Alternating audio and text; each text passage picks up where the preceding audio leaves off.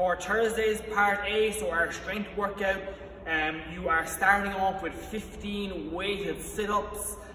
We're then on to either 15 single arm row each arm, or 10 barbell bent over row, and then we're on 15 weighted glute bridge.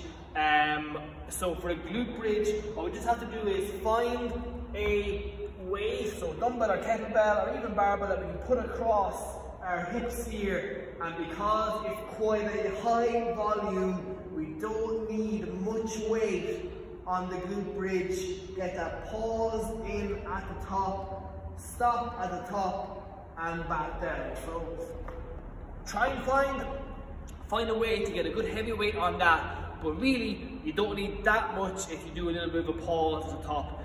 15 reps, plenty of volume on our glute bridge.